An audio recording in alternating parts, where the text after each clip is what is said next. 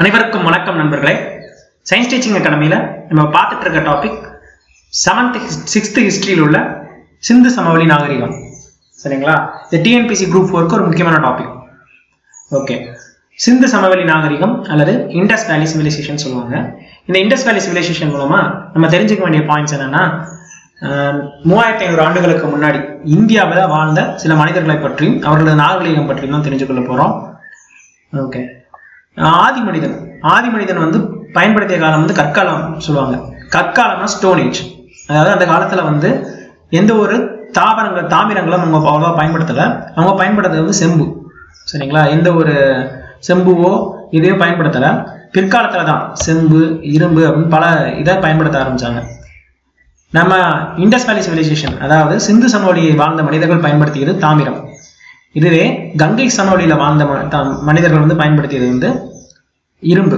அதாவது ஆரியர்கள் கொண்டு வந்ததான் இரும்பு. ஓகே, இந்த நாகரிகத்துல சிந்து சமவெளி நாகரிகத்தை பத்தி பார்ப்போம். ஹரப்பா என்றால் புதையுண்ட நகரம். அதே மாதிரி மொஹஞ்சதாரோ அப்படின்னா இறந்தவர்கள் மேடு. இது என்ன ஹிஸ்டரின்னு பார்த்தீங்கன்னா, 1556ஆம் ஆண்டு டல்ஹௌசி பீரியட்ல இந்தியாவில் வந்து அப்போ இது அமைச்சிட்டு இருந்தாங்க, ரயில் பாதைகள் அமைச்சிட்டு இருந்தாங்க. ரயில் இருப்பு பாதைகள் அமைச்சிட்டு இருக்க அந்த காலத்துல தான் ராவி நதிக்கரையின் ஓரமா இருப்பு பாதை அமைக்கும் போது அங்க நிறைய மணல் குன்றுகள் இருந்துச்சு, செங்கல் குன்றுகள் இருந்துச்சு. செங்கலெல்லாம் உடச்சு போட்டுட்டு இருந்தாங்க. அங்க வாழ்ந்த மனிதர்கள்னா அரசல் புரசலா பேசிக்கிட்டாங்க, இங்க வந்து பல பேர் இறந்த ஒரு பெரிய மக்கள் இருக்காங்க, வழியா அந்த செய்திகள் வந்துட்டு இருக்கு அப்படின்னு சொன்னாங்க.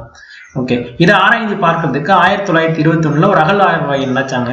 அந்த அகழ்வு ஆராய்ச்சியின் முடிவுல தான் தெரிஞ்சது இது ஒரு பெரிய நாகரிகத்தின் வெளிப்பாடு. அதனாலதான் ஹரப்பா அப்படின்ற நாகரிகத்தை வந்து புதையுண்ட நகரம் அப்படின்னு சொல்லியிருப்பாங்க. இந்த நாகரிகம் வந்து சுமார் 4700 ஆண்டுகளுக்கு முற்பட்ட நாகரிகமும் இதுல வந்து பல நகரங்கள் இருந்ததாகவும் தகவல் இருந்துச்சு. எடுத்துக்காட்டா மொஹஞ்சதாரோ, சன்குதாரோ, கலிமங்கன், லோத்தல் என்ற பல்வேறு இடங்கள்ல இந்த மாதிரி இடிபாடுகள் வந்து தென்பட்டுச்சு. ஓகே, இதை யார் வந்து கொண்டு வந்தா அப்படின்னு பாத்தீங்கன்னா தாய்ராம் சாணி அப்படின்றவர். இதே மாதிரி மொஹஞ்சதாரோ கொண்டு வந்தது RD பானர்ஜி.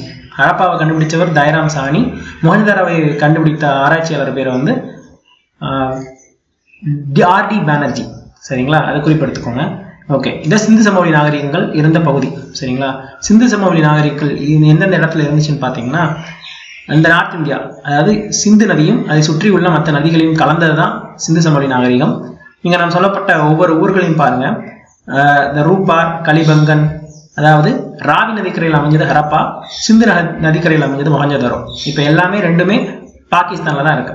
சரிங்களா? அதே மாதிரி லோத்தல் என்ற நகரத்தை பார்த்தா அந்த லோத்தல் நகரம் வந்து குஜராத்ல இருக்கும். அதாவது கடற்படை நகரம், போக்குவரத்து நகரம். சரிங்களா? இந்த மாதிரி பல நகரங்கள் இருந்தது. ஓகே, இந்த சிந்து சமவெளி நாகரிகத்தில் இருந்த பெரிய விஷயங்கள்லாம் பார்ப்போம். அங்க இருந்த ஒரு முக்கியமானது வந்து பெருங்குளம். சரிங்களா?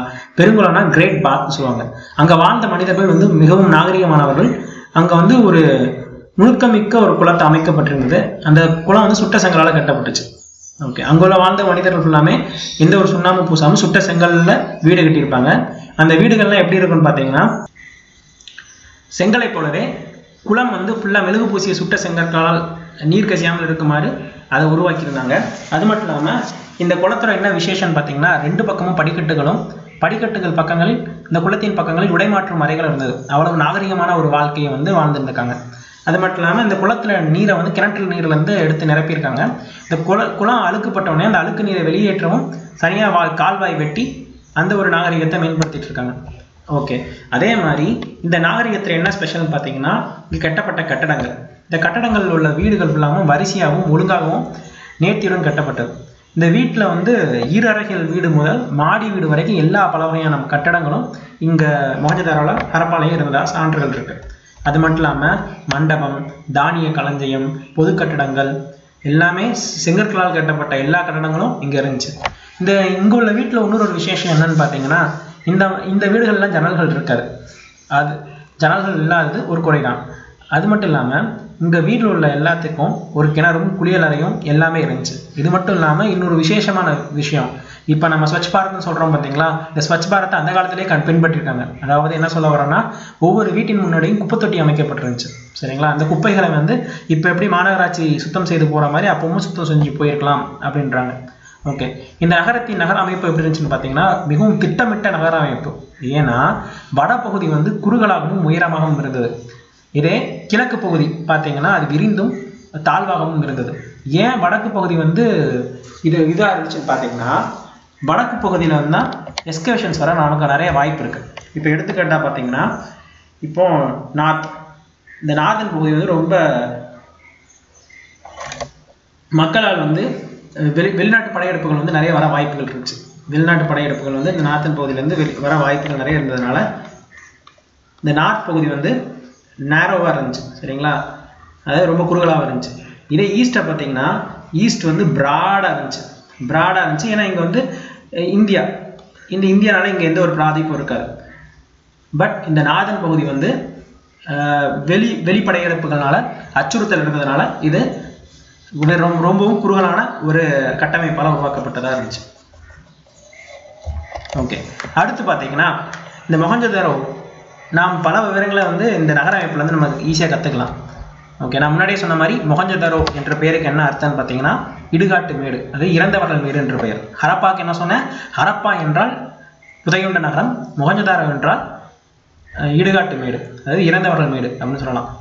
ஓகே, இந்த நகரங்களை ஆட்சி செய்கிறதுக்கு அங்கே நகராட்சிகளும் இருந்திருக்கிறதான சான்றுகள் இருக்குது. அது மட்டும் இல்லாமல் அகன்ற சாலைகளும் இரு பக்கங்களும் வீடு சீராக கட்டப்பட்டிருந்தது நமக்கு நகல்வாயில் வந்து தெரியுது. அதே மாதிரி பார்த்தீங்கன்னா ஆட்சி முறை. இந்த ஆட்சி முறையில் வந்து பொது கழிவுநீர் திட்டம், பொதுக்குளம், பொது மண்டபம், தெரு விளக்குகள், தெருக்களில் காணப்படும் குப்பை தொட்டிகள் என்று பல நிர்வாக சிறப்பும் இங்கே செயல்பட்டு காணப்பட்டுச்சு. பார்த்தீங்களா, அப்போ கழிவுநீர் திட்டம், பொதுக்குளம், பொது மண்டபம்னு இப்போ நம்ம பார்க்குற வீடுகள் வந்து மொஹஞ்சதாரோ காலத்திலே அவ்வளவு 4700 ஆண்டுகளுக்கு முன்னாடி ஒரு அருமையான விஷயமா இருந்துச்சு. அது மட்டும் இல்லாமல் இங்கே என்ன விசேஷம்னு பார்த்தீங்கன்னா பாதாள சாக்கடை திட்டம். அதாவது பாதாள சாக்கடைனா வீட்டு கழிவுநீர் ஃபுல்லாமே மூடப்பட்டு சின்ன சின்ன கால்வாய் வழியாக தெருவோட பொது கால்வாயில் போய் இணைஞ்சிருந்துச்சு. இந்த கால்வாய் வந்து இல்லை இன்னொரு விசேஷம் என்னன்னு பார்த்தீங்கன்னா இந்த கால்வாயை சுத்திகரிக்கிறதுக்காக கால்வாயில் ஒரு மனிதன் உள்ளே போயிட்டு வர மாதிரி ஒரு பழுதுபார்க்கும் மூடிகள் இருந்துச்சு. சரிங்களா, மேன் ஹோல்னு சொல்லுவாங்க. இந்த மேன் ஹோல் மூலமாக அப்பப்போ பீரியாடிக்கெல்லாம் சுத்தமாக செஞ்சுட்டு இருந்தாங்க. ஓகே, இந்த மாதிரி பெரிய நாகரிகங்கள் இருந்து தான் நம்ம சிந்து சமவெளி நாகரிகம்.